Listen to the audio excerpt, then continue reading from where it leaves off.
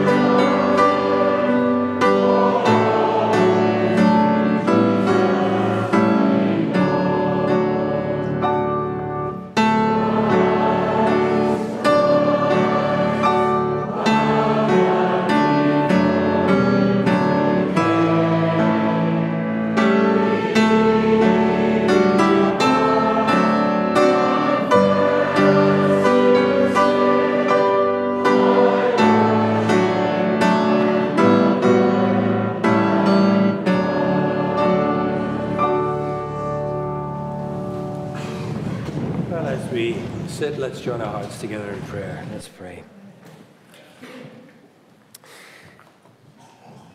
Gladly we bow before you, O God of our fathers, and our God also. And we bless you, Lord, for your extraordinary patience in dealing with your people all through the ages. for the sheer scale of your mercy, your grace, as you have constantly revealed yourself to rebellious, recalcitrant, sinful people who have not loved you as they ought, have not listened and obeyed you as they should. And yet you have consistently and mercifully borne with our weaknesses and led us, even granting us the name of your own family, putting upon us your own name, and sharing with us the abundant blessings of your heaven. We marvel, Lord, at the depth and the breadth and the height and the length of your extraordinary saving love. And we praise you that we have such a God. And Lord, we who live in these last days, we share the abundant blessing of having known your final word to mankind in the person of your Son, our Lord Jesus Christ, in whom you've completed your finished work of salvation through his great sacrifice for our sins to restore us forever into fellowship with you, that we might draw near to you, naming your name as our Father, and with certainty knowing that we have, through our Lord Jesus, complete salvation and ready entrance and access into the very throne room of heaven. We thank you, Lord, for all that you've done for us and for the multitude of privileges that are ours as your people in these last days in the Church of Jesus Christ. We pray, Lord, that you would therefore tether us to you. Keep us, we pray, from drifting, from turning back. Never let us turn away from all that you have given us in the wonders of our Lord Jesus, to drift back and fix our eyes and our hearts on mere earthly things. We pray that you would continue day by day to lift our hearts above where our true treasure is to be found. And so, Almighty God, who shows to them that are in error the light of thy truth, to the intent that they may return to the way of righteousness, grant unto all of us in this fellowship of Christ's church that we also may turn away from things contrary to our profession and rather follow all such things as are agreeable to the same. Through our Lord Jesus Christ, we pray. Amen. Amen. Well, a warm welcome to you all this morning. I see lots of you are coughing and spluttering as I am, so lots of viruses floating around here this morning. Do wash your hands when you get home.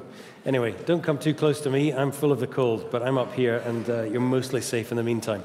Welcome if you're visiting with us. If it's your first time here, then you're particularly welcome. We'll have a chance to meet you and greet you after the service, and that you feel at home as part of our fellowship here, a gathering of the Lord's people. I think you have on your seats these notice sheets.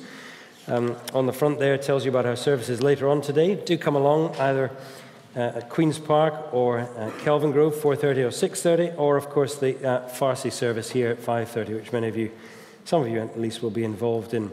On the inside, things going on in the life of the church this week. Let me flag up to you the bottom of the left-hand column there. On Wednesday, our congregational prayer meeting. Do come and join us as we pray together, as we do every fortnight, for not just our work here, but our many gospel partners around the country, around the world.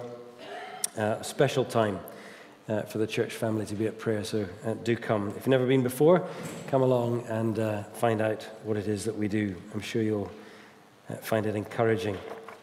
On the back page there, you'll see the details about Christmas, and I think have you all got a Christmas card? Yes, you have. One of these lovely Christmas cards with a nice picture on the front, which Gloria Shaw has beautifully done for us. And inside details of all the different Christmas events, beginning mainly on the 8th of December and running out through to Christmas Day. So there are lots and lots of these on the tables and the entrances. Do take them and use them. They're there for you to use, to invite friends and family and others along to these services. And let's be praying together as a fellowship as we aim to do that, to encourage folk to come and to hear the gospel of our Lord Jesus this Christmas time. I'll leave you to read the rest of these notices at your leisure, but let me just give you the sad news that one of our members, David Collinson, died rather suddenly just this last week. Some of you know David's been poorly for a while since he had an operation, but he died really very suddenly during the week. So do remember Pat, his widow. The funeral is going to be a week on Monday at 2 o'clock at the Lynn Crematorium. But we give thanks for David's life, and we want to uphold Pat and the family very particularly at this time. Happier news, I think if you got the email update, you'll know that Dave and Margarita Ely have had a little baby girl called Aurelia, and they were at the first service this morning at Kelvin Grove, and all family looking well, so we rejoice with them in this new addition to the church family. Well, we're going to turn to our Bibles and read together now, and we're going to read in two places. You'll see we're back into Hebrews chapter 7. So look that up. That's page 1004. And we're going to read very briefly, first of all, in the book of Genesis. And I think that's page 10 if you have one of the church Bibles. And hopefully it'll be obvious why. So first of all, reading Genesis chapter 14 at verse 17. And then we'll read together the whole of Hebrews chapter 7. Here we are way back in the early days of Abraham and his first foray into the land. And in Genesis 14, verse 17, after Abraham's return from the battles that the rest of the chapter are telling about, from the defeat of Chedorlaomer and the kings who were with him, the king of Sodom went out to meet him in the valley of Shaveh, that is the king's valley. And Melchizedek, king of Salem, brought out bread and wine. He was priest of God Most High. And he blessed him and said, "Blessed be Abraham by God Most High, possessor of heaven and earth. And blessed be God Most High, who has delivered your enemies into your hand." And Abraham gave him a tenth of everything. Well, let's turn forward now to Hebrews chapter 7. And I'll read in just from the last verse of chapter 6, where we're told that Jesus has gone ahead of us into the heavens as a forerunner on our behalf, having become a high priest forever, like Melchizedek. For this Melchizedek, king of Salem, priest of the Most High God, met Abraham returning from the slaughter of the kings and blessed him. And to him, Abraham apportioned a tenth part of everything. He is, first by translation of his name, King of Righteousness, Melchizedek, King of Righteousness. And then he's also King of Salem, that is King of Peace, Salem, Shalom. He is without father or mother or genealogy, having neither beginning of days nor end of life. But literally, he was made to resemble the Son of God and continues as a priest forever. See how great this man was, to whom Abraham, the patriarch, gave a tenth of the spoils. Those descendants of Levi, that's the priests who receive the priestly office, they have a commandment in the law to take tithes from the people, that is, from their brothers, though these also are descended from Abraham. But this man, who does not have his descent from them, received tithes from Abraham and blessed him who had the promises. It's beyond dispute that the inferior is blessed by the superior. In the one case, tithes are received by mortal men, but in the other case, by one of whom it's testified that he lives. One might even say that Levi himself, who receives tithes, paid tithes through Abraham. But he was still in the loins of his ancestor when Melchizedek met him. Now, if perfection, fulfillment, had been attainable through the Levitical priesthood, concerning these things, our translation is a little clunky here. Let me read it slightly differently. If perfection or fulfillment had been attained through the Levitical priesthood, concerning which the people received regulations in the law, what further need would there have been for another priest to arise after the order of Melchizedek, or just better, like Melchizedek, rather than the one named like Aaron? For when there's a change in the priesthood, there is necessarily a change in the law as well. For the one of whom these things are spoken belonged to another tribe, from which no one has ever served at the altar. For it's evident that our Lord was descended from Judah. And in connection with that tribe, Moses said nothing about priests. This became even more evident when another priest arises in the likeness of Melchizedek, who's become a priest not on the basis of a legal requirement concerning bodily descent, but by the power of an indestructible life. For it's witnessed of him, you are a priest forever, like Melchizedek. So on the one hand, a former commandment is now set aside because of its weakness and uselessness. The law made nothing perfect. But on the other hand, a better hope is introduced through which we now draw near to God. And it was not without an oath. Those who formerly became priests were made such without an oath. But this one was made a priest with an oath by the one who said to him, "The Lord has sworn and will not change his mind. You are a priest forever." And this makes Jesus the guarantor of a better covenant. The former priests, you see, were many in number because they were prevented by death from continuing in office. But he holds his priesthood permanently because he continues forever. Consequently, he is able to save to the uttermost those who draw near to God through him, since he always lives to make intercession for them.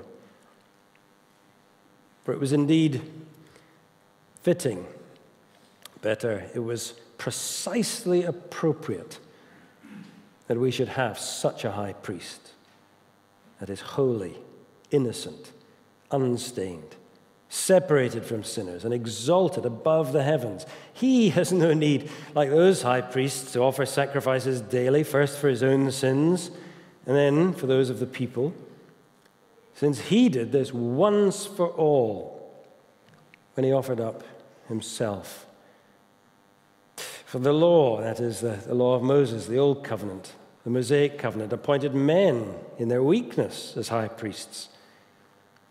But the word of the oath, which came later than the law, appoints a son who has been made perfect forever. Amen. And may God help us to understand and take in this great message of his holy word.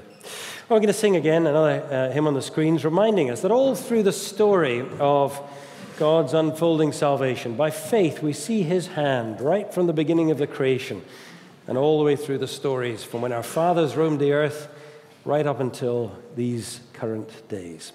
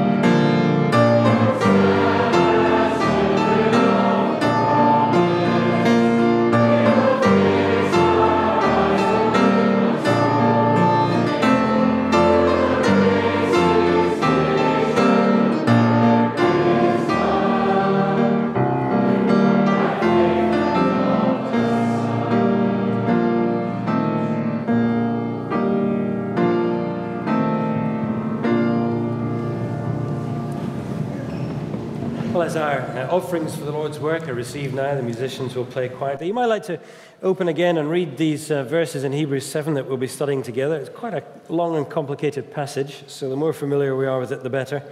Perhaps as we do that in the quiet now, our offerings will be received.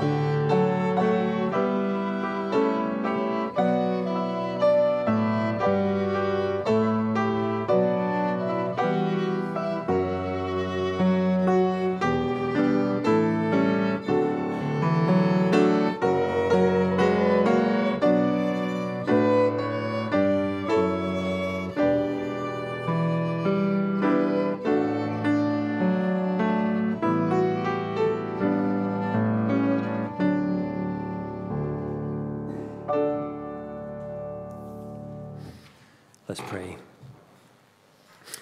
Our Father, we're glad to come before you, to draw near into your presence through our Lord Jesus Christ, in whom alone we have access to you, but through whom we have the joy of certain, continuous access forever, so that you are the Father God who hears our prayers and who promises to answer speedily. And there's so many things, Lord, we want to bring before you, so many needs and cares and concerns in this world of ours, which is so lost, so adrift, so lacking in knowledge, because persistently human beings want to go their own way, walk in their own wisdom, and turn their backs upon you, your ways, your wisdom, your truth, which is the way of life itself. We should never be surprised at the mess that we see in our world, in our society, in our culture, in our own nation in these days in which we live. So much political uncertainty, bickering, so much fracture. We pray, Lord, for our nation in these days leading up to the general election. Already the news is full of accusations and counter-accusations of political interference, of dirty tricks, of name-calling. Have mercy on us, Lord, we pray. You command us to pray for those who lead us, who have power over us.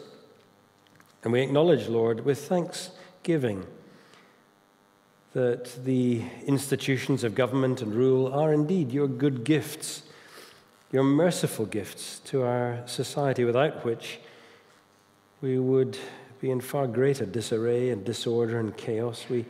We see that in parts of the world where there is anarchy, civil war, complete lack of government.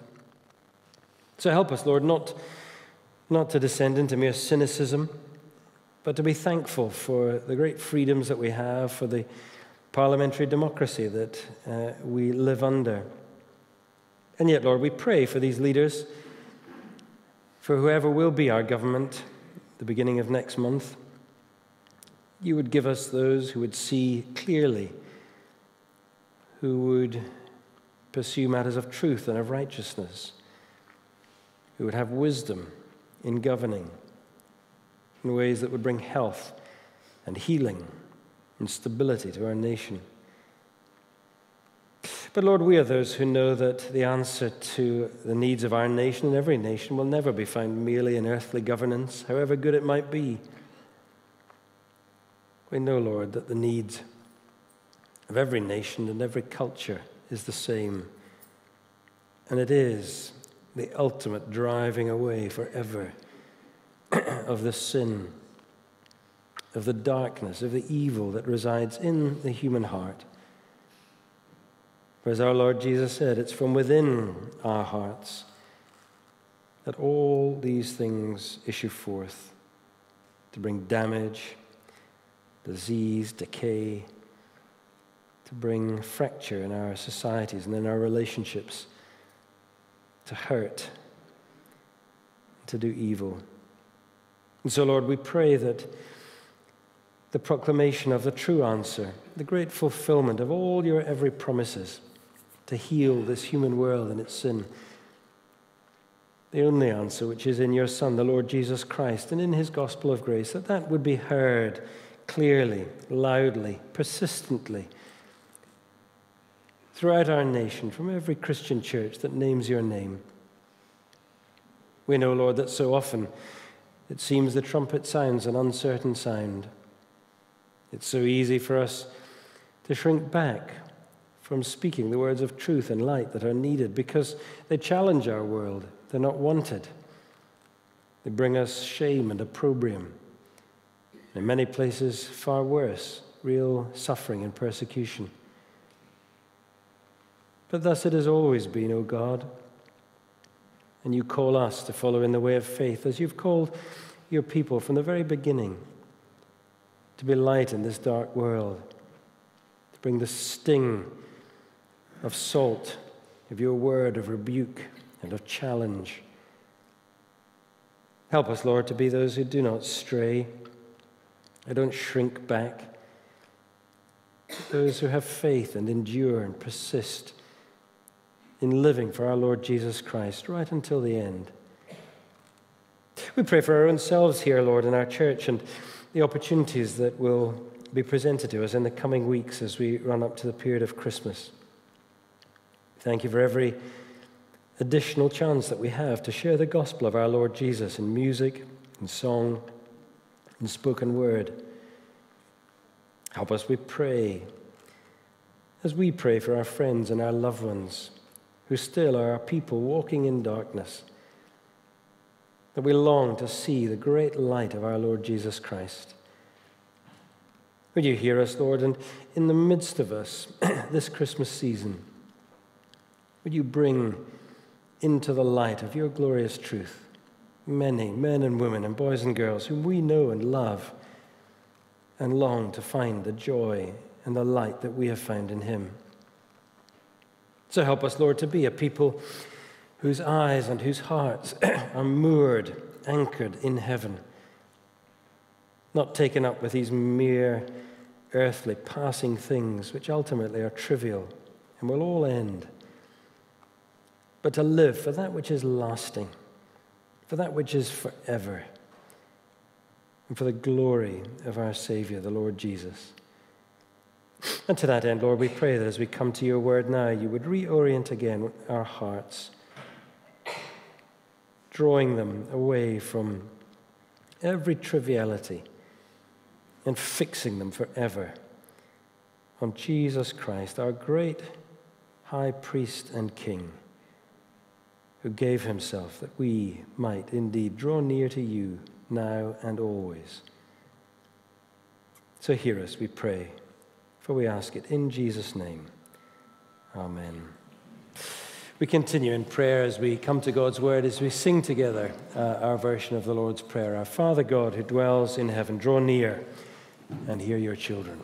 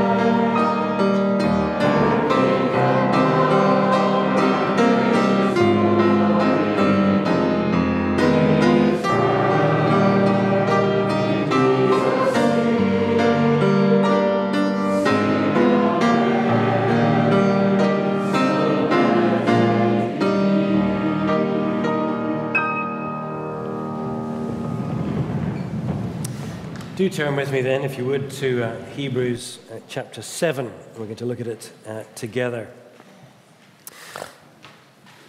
Someone asked me the other week when we were looking at Hebrews 6, just who is this Melchizedek character that keeps being referred to? At the end of chapter 6, verse 20, Jesus is said to be like Melchizedek. And he first pops up in chapter 5, verse 6, in that quote from Psalm 110, verse 4. And of course, here in chapter 7, he's all the way through. He seems to be quite important. Why? Well, the answer is that a consideration of this rather strange character who appears only in Genesis 14 and Psalm 110 in the Old Testament, actually, it will teach us a very great deal about how to read the whole Bible as it's meant to be read and understood. And that is, of course, as one great story of salvation that finds its ultimate perfect fulfillment in our Lord Jesus Christ. So you can read the Bible, you can even know vast tracts about the Bible, even about obscure people like Melchizedek, and yet you can miss completely what it's all really about. That's what Jesus said, wasn't it, of many of his Jewish contemporaries in his day. John chapter 5, he said to them, "You search the Scriptures because you think that in them you have eternal life. But it's these that bear witness to me, and yet you refuse to come to me to have life." They misunderstood their own Bible in a completely fundamental way, simply because they didn't seem to grasp the basic truth that the story of a promise must look for and at last find its resolution in fulfillment.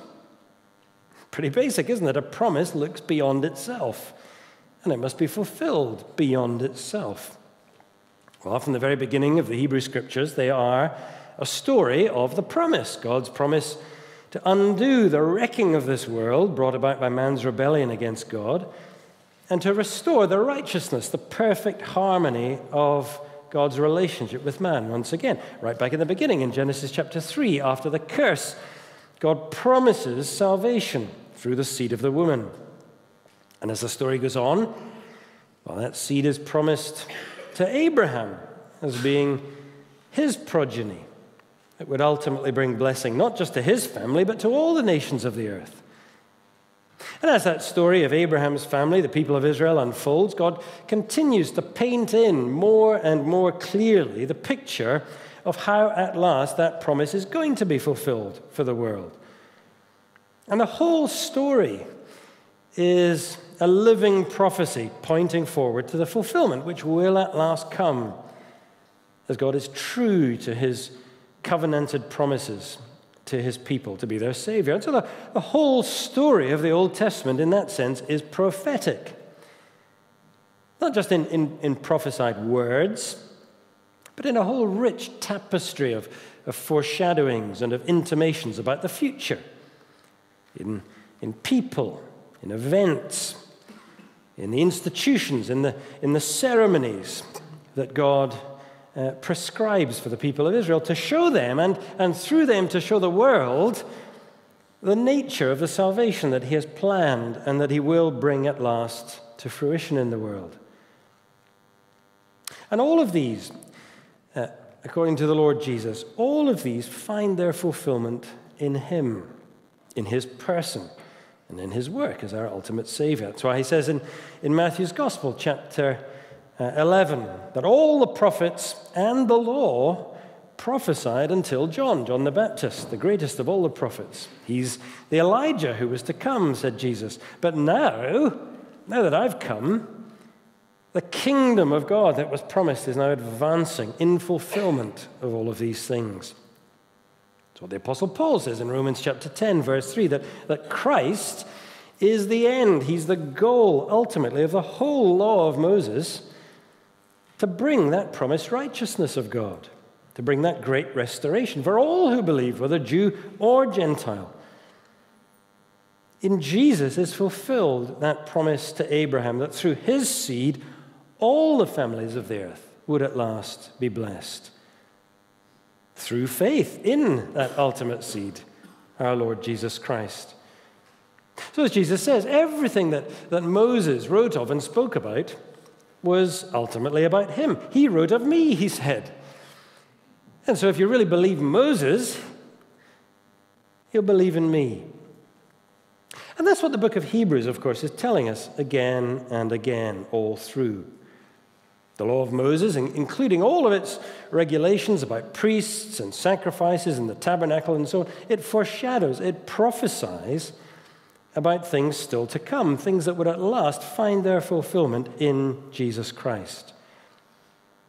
And in chapter 8, verse 5, we'll see next time, he says that the priesthood was a copy and a shadow of true heavenly things. That is, it foreshadowed the fulfillment to come because they were genuine copies of heavenly realities. They were earthly manifestations of great heavenly truths, earthly representations, if you like, of eternal realities, which taught God's people and taught us through what we read in the Old Testament scriptures about the eternal way of salvation. But of course, and this is the crucial thing, being only copies, they never had any power in and of themselves to effect eternal salvation. You can look at detailed photographs of a car in a brochure, can't you? Read the description of all of its features, and that can educate you about the kind of car that you might need or you might want. But that picture of a car can't actually drive you anywhere. All it can do is make you long for that car, and it can direct you to the car dealership where at last that real car is going to be found that you can drive in. Well, one of the central realities, you see, that God taught his people in these former days under Moses, the days of promise in the Old Covenant, was about the need for forgiveness of sins. That was what's needed to restore true fellowship with God. And that could only be through sacrifice for sins. And for that, you needed priests to offer these sacrifices on behalf of the people. That's what you find in all the legislation about priests and sacrifices and tabernacle and so on in the book of Exodus and Leviticus. But clearly, for sinful people to be restored to permanent fellowship with God, then a perfect and permanent sacrifice for sins would have to be made. And that would obviously only have been achieved when the curse of death, which is the wages of sin, was seen to be no more, when there's a perfect restoration of fellowship with God, because that's restoration to life before the curse, life without human death. And of course, the relentless cycles of sacrifices in the tabernacle and the temple clearly showed that that had not yet been achieved, because all the people still died. And more sacrifices were needed. And it was just the brochure, you see. It was showing what was needed, but never able to affect that reality on a permanent basis. And so the whole Old Testament covenant law was always still looking forward. It was needing more. It was longing for more. It was looking in hope, for a forever priest at last, who would be able to effect a forever sacrifice, to bring that eternal forgiveness, to restore eternal fellowship with God forever, eternal life. That is not through a priesthood and sacrifices like that of the Levites under Moses, but only through a totally different kind of priesthood, a unique one, an ultimate priesthood, one that would be permanent and perfect, and therefore powerful to actually achieve the supreme and sufficient salvation, to really save forever frail human beings from their sins. But that's what God was promising in the scriptures through Moses, way back in these ancient days from the beginning.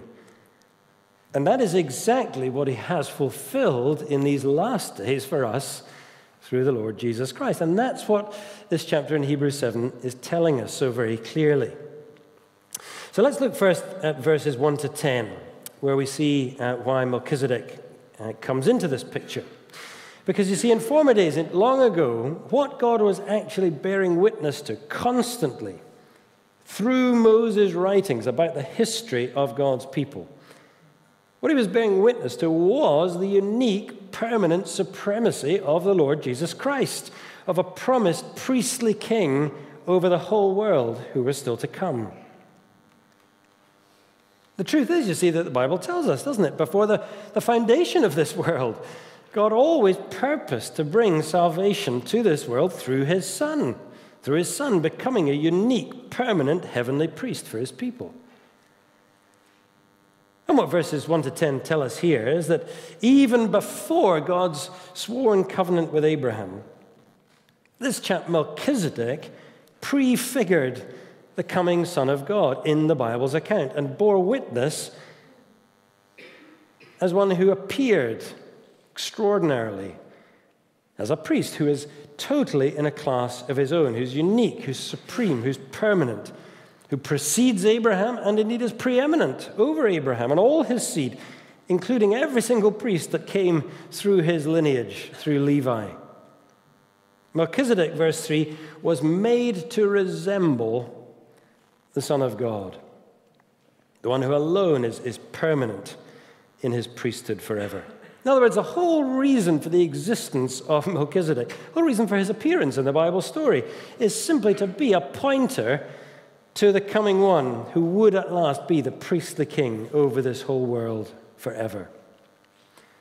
And verses 1 to 3 are telling us that plainly that is why Moses wrote this account in Genesis 14 that we read. It tells about this man that Abraham met who was the priest of God Most High.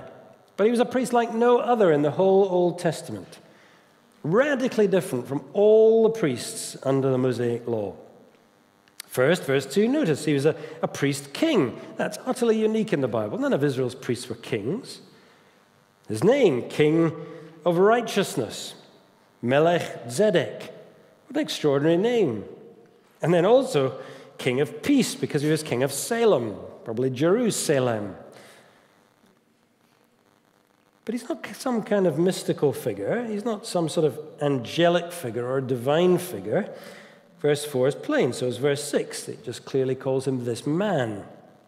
Sometimes people have extrapolated all kinds of fanciful ideas about Melchizedek from the words in verse 3, where it says that he had no father or mother, no end of life.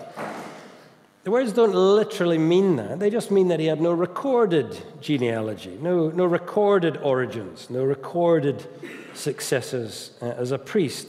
The point that's being made, you see, is that he stands in total contrast to all the Levitical priests, because they were priests only by virtue of their genealogy being proper.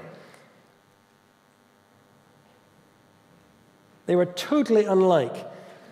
He was totally unlike all these other priests. He was totally unlike every other figure you read of who's got any significance in Genesis. You just need to read. They're all genealogies, aren't there? Everybody appears with their origin and their successors. But he doesn't appear in any of these things. So as far as the scriptures are concerned, verse 3, he just appears uniquely. No recorded origin, no recorded end. He's just there. And so as far as the Bible text is concerned, he just remains a priest. We're never told that he retires or he passes on to one of his sons, like all the Levites did. And so in that way, in the unique way that he figures in the Genesis account, he is made to resemble the Son of God. He prefigures by deliberate design the unique eternal priesthood of Jesus Christ. And that's why God made him exist. That's why he appears in the Bible at all. That shouldn't surprise us, because if the Son of God is the center and the purpose of all creation, if the whole story of this world and the story of its redemption, then as Gary William helpfully puts it in one of his books, the things used in the Bible to describe God were created in order to do just that. In fact, Gary Williams has a further interesting comment on that. He says, everything in the whole creation that God made was principally to reveal himself to us. That's why lions were made. Next time you go to the zoo or to the safari park, ask yourself, why are there such things as lions? And he says the real answer, although lions are there to kill antelope and, feature in David Attenborough movies and so on, the real reasons that God made lions was so he could use them to help people understand his greatness. And in a sense, as with lions, so with Melchizedek, everything in creation and everything in the Bible story is there to reveal God to man. It gets clearer in verses 4 to 10 because it shows us just how much greater Melchizedek must have been to all the Levitical priests, all the priests of the tabernacle. He points us, doesn't he, to Melchizedek's preeminence, but also to his permanence. First, his preeminence, verse 4. See how great this man was. Why was he so great? Well, Abraham, the great Abraham, spontaneously gave him a tithe of everything. By contrast, you see verse 5, the Levites, well, they got their tithes from their fellow people through a commandment in the law that Moses gave them. But this man, verse 6, who's not a priestly Levite by descent, he receives a tithe from the father of all Israel, Abraham. And, notice verse 6, he blesses Abraham. He blesses the man who had the promises from God himself. So clearly, look at verse 7. There can't be any dispute, can there? He was greater than Abraham. The greater one blesses the lesser. So he is preeminent. And verse 8, he's permanent. The Levites were mortal men. But as we've said, Melchizedek doesn't appear as a link in a genealogical train or chain. He just appears, just living. And that's why, you see, Psalm 110 picks up this figure, Melchizedek, figuratively and calls him a priest forever. He's been made to resemble the one who truly is forever, the Son of God. And Abraham tithes to Melchizedek because he represents on earth as his priest the Most High God, the one who is superior to Abraham and the one who truly does rule Abraham forever. But it's not merely a figurative thing. Look at verses 9 and 10. It's historical too, because Levi, who was the father of all Israel's dynasty of priests, he was literally still in the loins of his ancestor, Abraham. And so in a sense, he, through Abraham, also paid homage to Melchizedek, long before the priesthood was even begun, long before the tabernacle had even been invented. Do you see what he's saying? Way back then, even then, Melchizedek was brought into the story by God to awaken among his people the idea of a great priest-king, of a kind of priest who was unique, who was supreme, who was eternal, who was in a class of his own, totally unlike all these others. To show that the Most High God has a priest far greater than Abraham, and a concept of priesthood that vastly supersedes even the priesthood of the Mosaic covenant, long before that even came into being. A priesthood that had a far greater scope than just for the nation of Israel, indeed. A priest, excuse me, who was a copy of the heavenly things themselves. A priest who was a copy of the Son of God, who was to come, the priest king of righteousness and of peace. So what he's saying, you see, is that the Old Testament itself, as far back as Moses' writing, through whom all the laws about priests and sacrifices came, it recognizes that there is a kind of priesthood of a far greater order altogether, not yet seen among any of the priests of Israel. That's why, you see, the heart of the Old Testament faith was exactly that. It was faith. It was faith in the promise of God's salvation that looked forward to the fulfillment of that promise. And Abraham and all the patriarchs, we know from Hebrews 11, they died not having received the promise. They died acknowledging that they were strangers and exiles on this earth because they were looking for a heavenly city. Their hope was never fixated just on an earthly home and earthly religion, but on an eternal home, an eternal righteousness and relationship with God. And so as Israel's history unfolds and limps on from disaster to disaster, as God's people kept rebelling, and eventually they were exiled right out of the land in order to humble them. Yet all through that, there were people of true faith who were encouraged by the prophet Habakkuk and others to live by faith in the promise, knowing that one day the whole world will at last be filled with the glory of God as the waters cover the sea.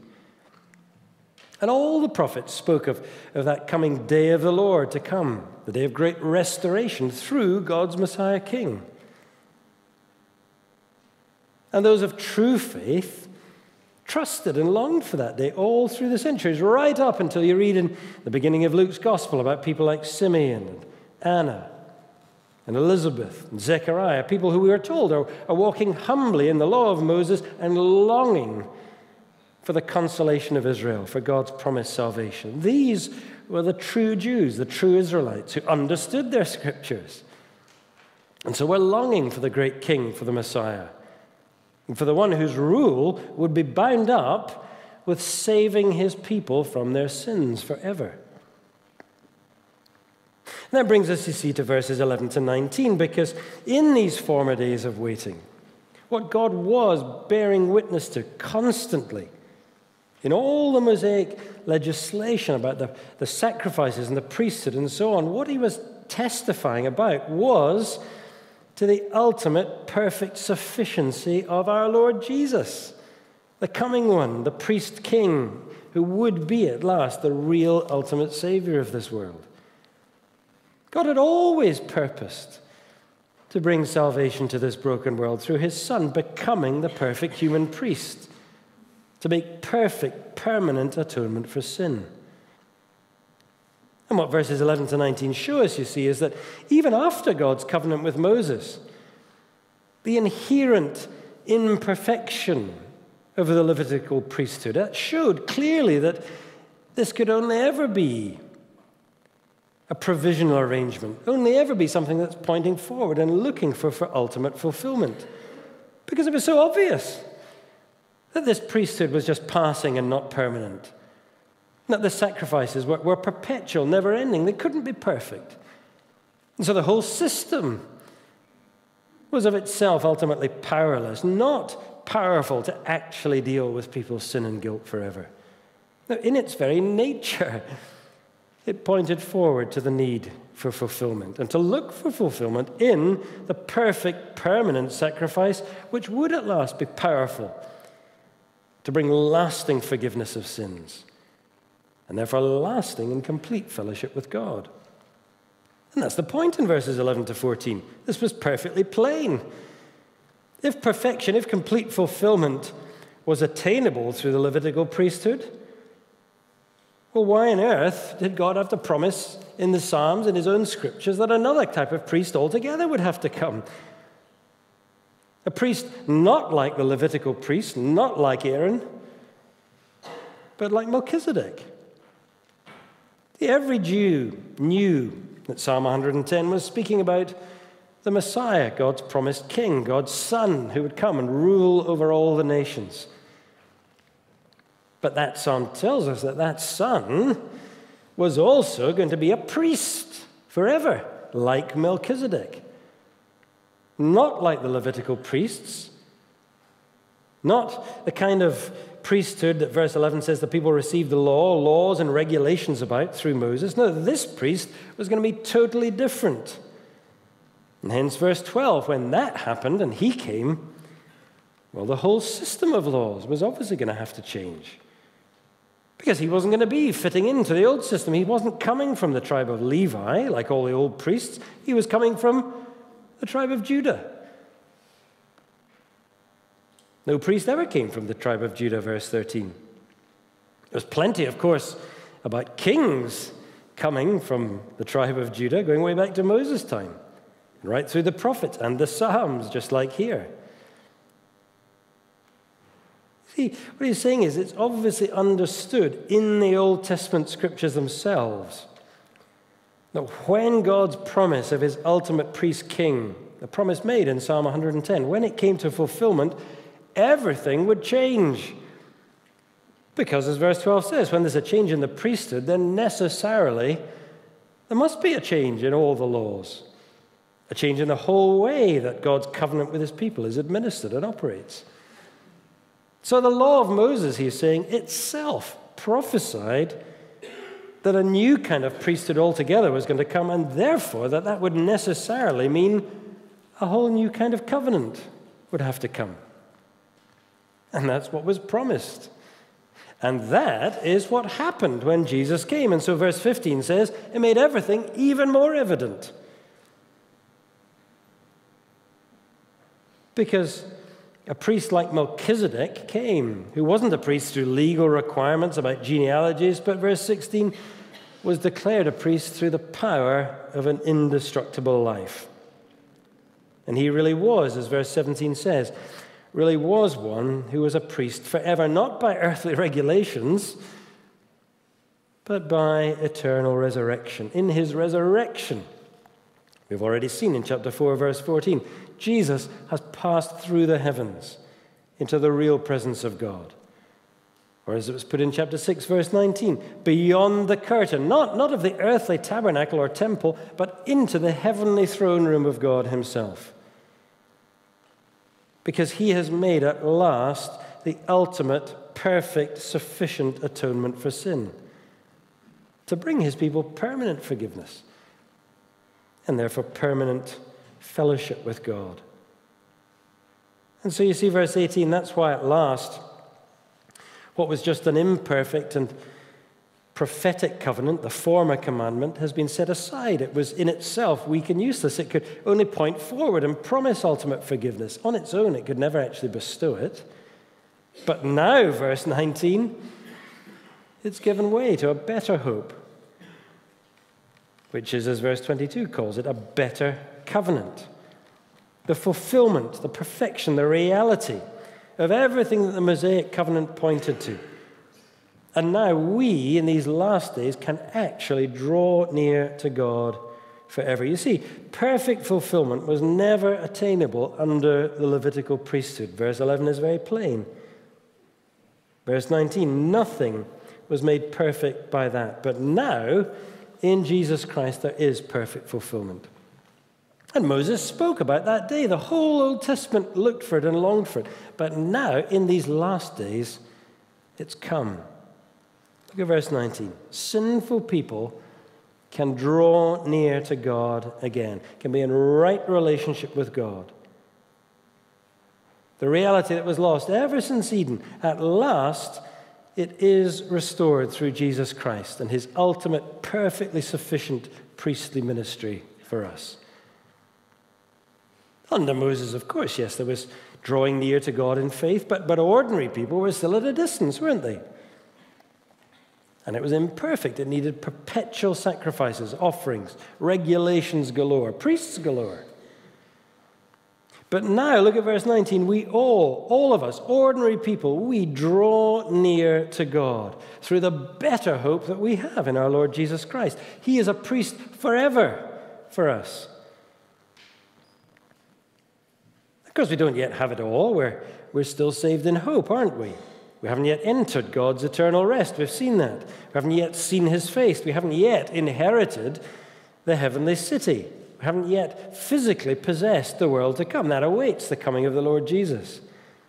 But already, the great privilege of living in these last days of this world after Christ's death and resurrection is that already we have a better hope. We can draw near to God in full assurance of faith through the Lord Jesus Christ.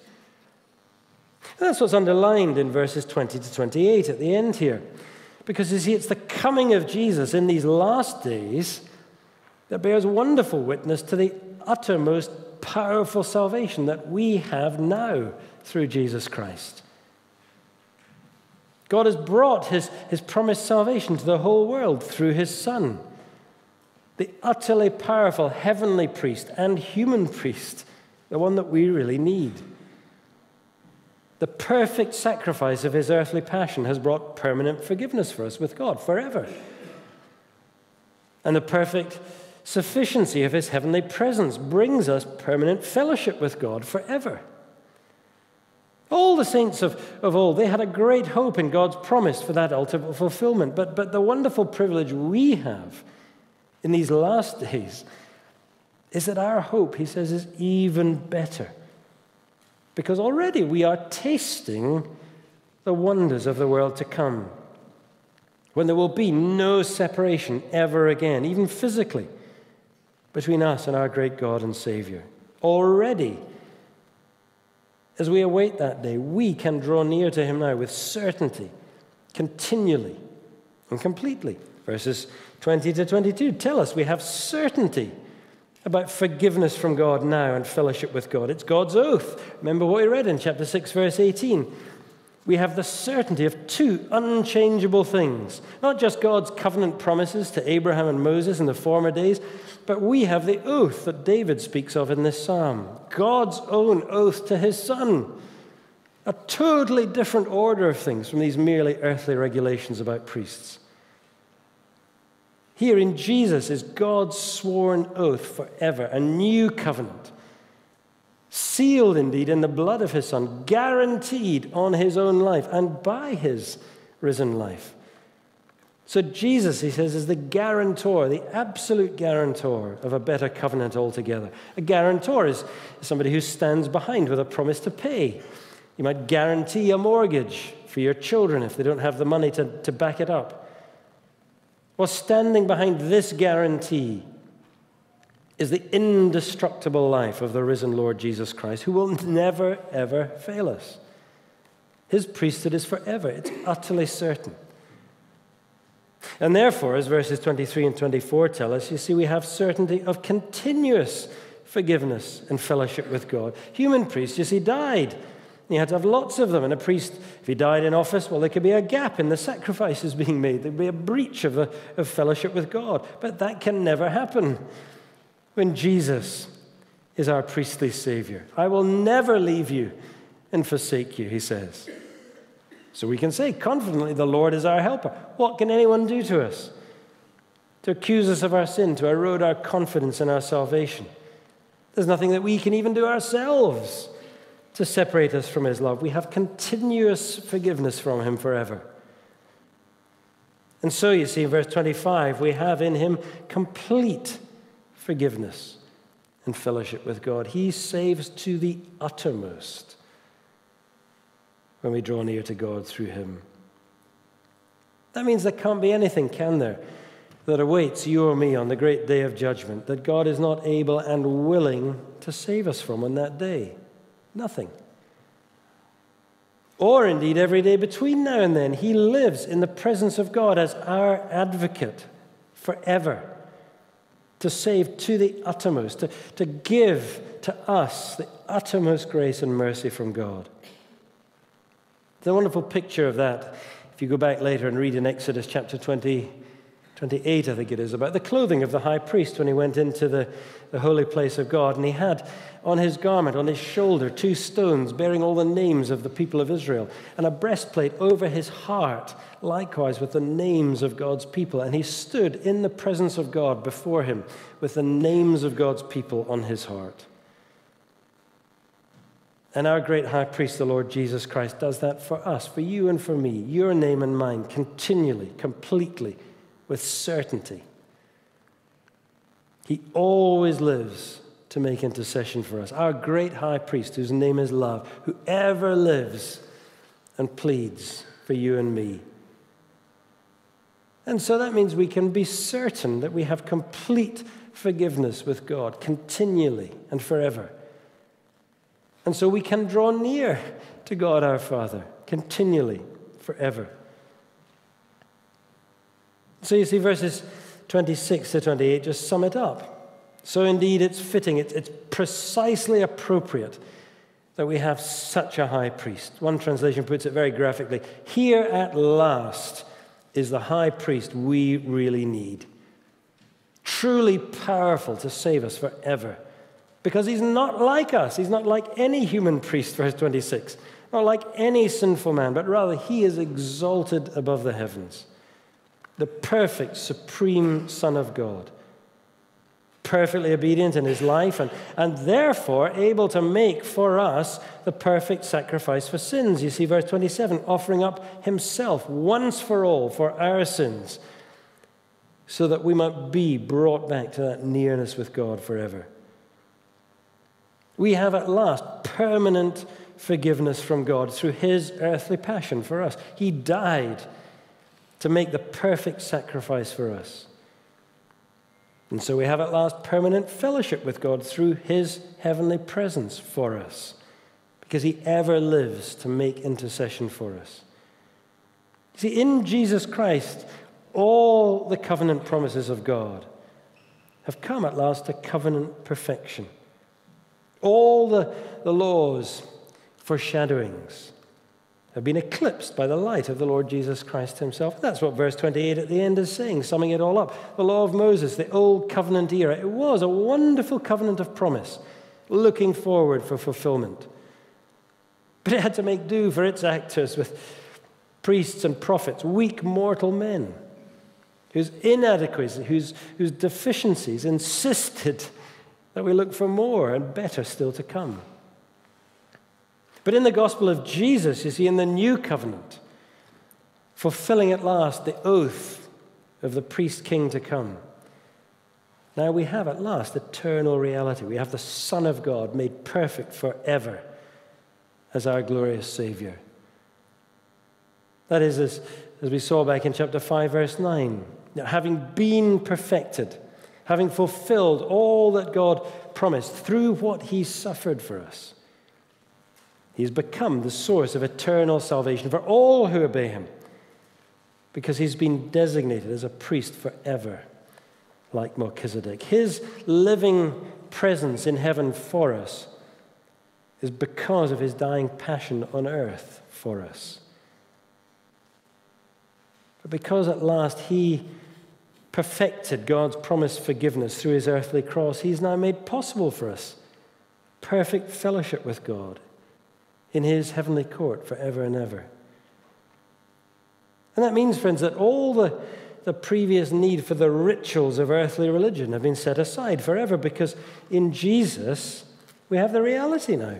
We don't need the copies anymore. We have everlasting righteousness. We don't need the rituals of religion. That's why we have today, we who believe and trust in the Lord Jesus Christ, we have, says chapter 8, verse 1, such a high priest, one who ministers in the true tent in heaven, the one that God has set up, God's eternal dwelling, not just man's earthly copy. So why, he is saying, would you ever think of going back to that, the copy that was passing?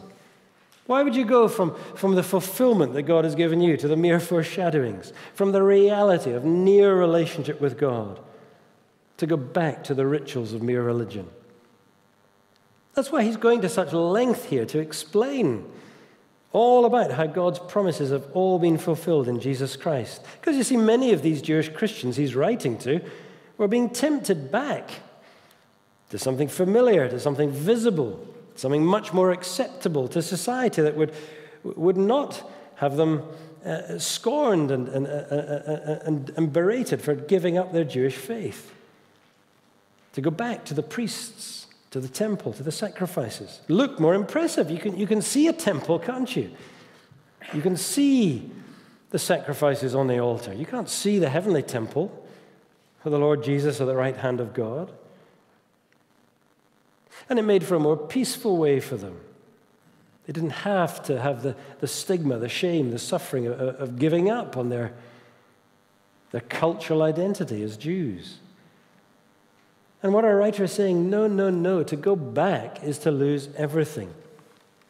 To go back to the world of shadows, of preliminaries, when you should be rejoicing in the great reality of drawing near to God with intimacy, with an immediacy you've never had before, that is the way of disaster. Why would you ever want to do that? But friends, here's the reality. The lure of earthly religiosity is a very powerful thing. And it can draw people back from the liberation of heavenly realities right into that sort of religious bondage. In the ensuing centuries after this letter was written to churches very probably around Rome, well, the Church of Jesus Christ, centered upon Rome, started to build churches that looked like temples, with altars at the front of them and screens that separated priests from ordinary people and brought back all the distance that Jesus came to get rid of. Everything that he came to abolish, the Christian church over its history has so often brought right back in. And the Church of Rome today is full of all of these things that Jesus Christ came to get rid of. And yet many people are drawn to these visible, tangible earthly rituals. But if perfection could have come by such things, the Son of God would never have had to come to earth, would he? But he did come as the great high priest that we so desperately need. He died and he has risen forever to be a permanent, perfect, powerful priest for everyone who looks to him as Savior, which means that no other priest is ever needed for our access to God, for drawing near to him.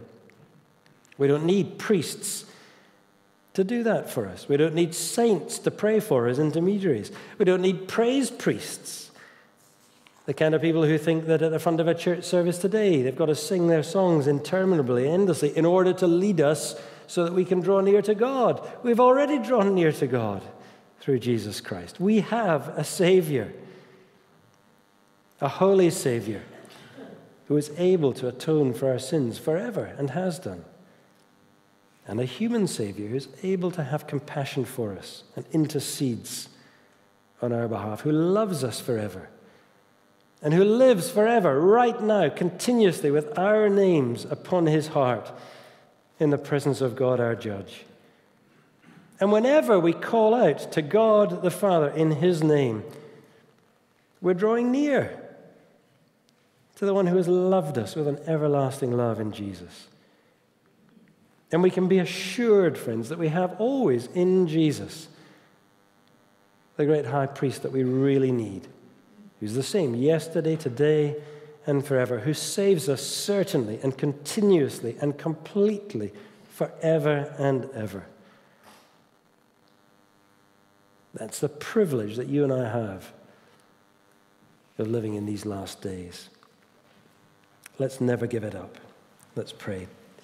He is able to save to the uttermost those who draw near to God through him, since he ever lives to make intercession for them. We thank you, Lord, that we live in these last days when you've spoken your final word to this world in the person of our Lord Jesus Christ and completed your finished work forever for us.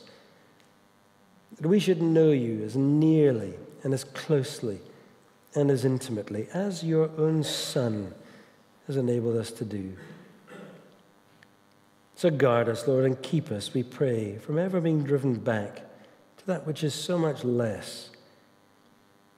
Keep us, we pray, drawing near to you forever through our great Savior. We ask it in Jesus' name. Amen. We're going to sing as we close the hymn on the screen. So bless the God of Israel who comes to set us free, who visits and redeems us and grants us liberty, fulfilling all the promise of the prophets in our Lord Jesus Christ.